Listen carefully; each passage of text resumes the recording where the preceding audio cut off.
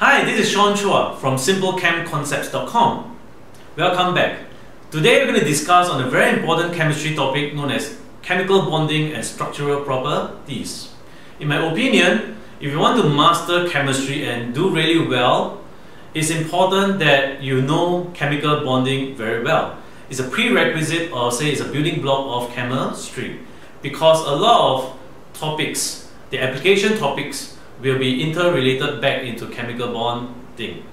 Now, a lot of students actually commented and feedback to me that they find chemical bonding very difficult to learn and to master.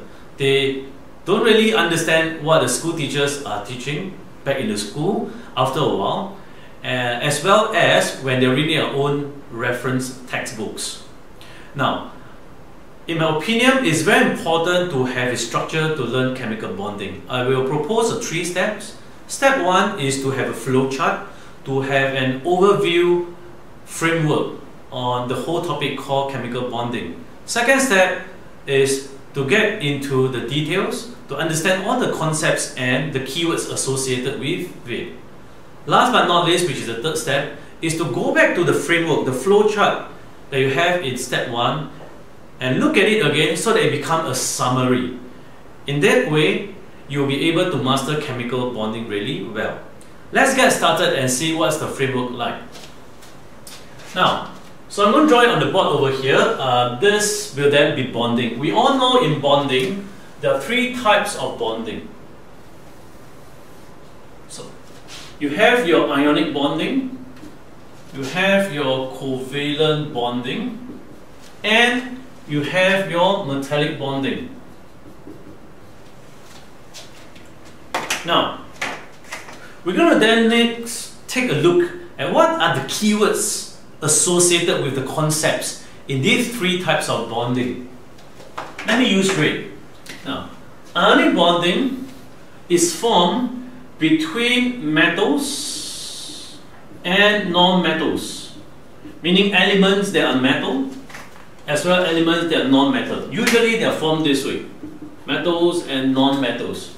And what happens is there's a transfer of electron from the metals to the non-metals such that opposite charge ions, such as the cations and the anions, are formed. So you have your ions, your oppositely charged ions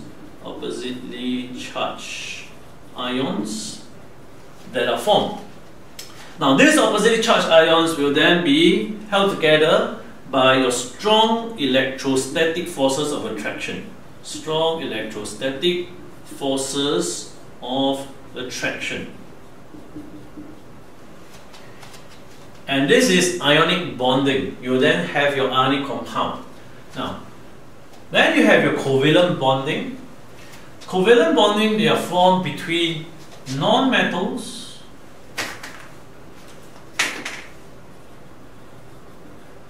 and non-metals, and they do so by sharing of electrons between the atoms that are involved, and after sharing they form molecules. So these are the keywords associated with covalent bonding. Metallic bonding is slightly different. In metallic bonding, it literally involves only your metals. It only involves metals. In fact, all metals will have metallic bonding. Now, what happens is, in metallic bonding, the atoms that are involved, the metals, they have valence electrons. And the valence electrons will be delocalized into empty spaces. We call them the sea of delocalized valence electrons. And this sea of delocalized valence electrons will then be surrounding the positive metal ions. These ions are formed from the metal atoms. After they lose their electrons, they will then form your positive metal ions. And the forces holding them is still your strong electrostatic forces of attraction. So, these are the 3 types of bonding. If you take a look, there's some similarity. Yes, there are a lot of differences in terms of the keywords that describe the concepts on how these bonds are formed. Now, so this is chemical bonding, the three types. Do note that in exam, we also ask you about structural properties. Now, they are slightly different, but it's a build-up of the bonding. Now, in terms of structural properties, ionic compound will then have giant ionic, sometimes we call it crystal, lattice structure.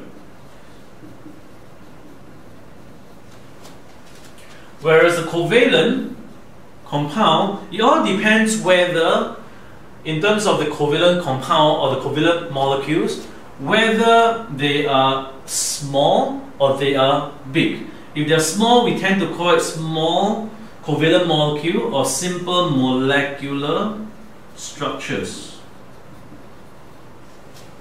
When it's big, we'll call it macromolecular structures, macromolecule, or simply giant molecular structure. So these are the two types of structures under covalent bonding. Metallic bonding, the structure that they have formed is known as giant metallic lattice structure. Now these are the keywords that we are looking for. So make sure that in an exam you give them these keywords. Now the last thing that I would like to discuss is the structural properties. Once you know the structure, then you need to be able to tell them some of the physical properties that is associated with it. And these are the common ones that you must know. You're always tested on that. Now, ionic compound, the first physical property is that it tends to be soluble in water. Most of them are soluble in water, usually. And the second one, they're insoluble in organic solvents, such as your oil. Third, they conduct electricity in molten or aqueous state. These are the three physical properties of ionic compound or giant ionic crystal lattice structure. Now, the simple molecular structure, the physical properties, kind of being the polar opposite of your ionic compound. They tend to be insoluble in water for most of them. They tend to be soluble in organic solvents. Third, they do not conduct in any state.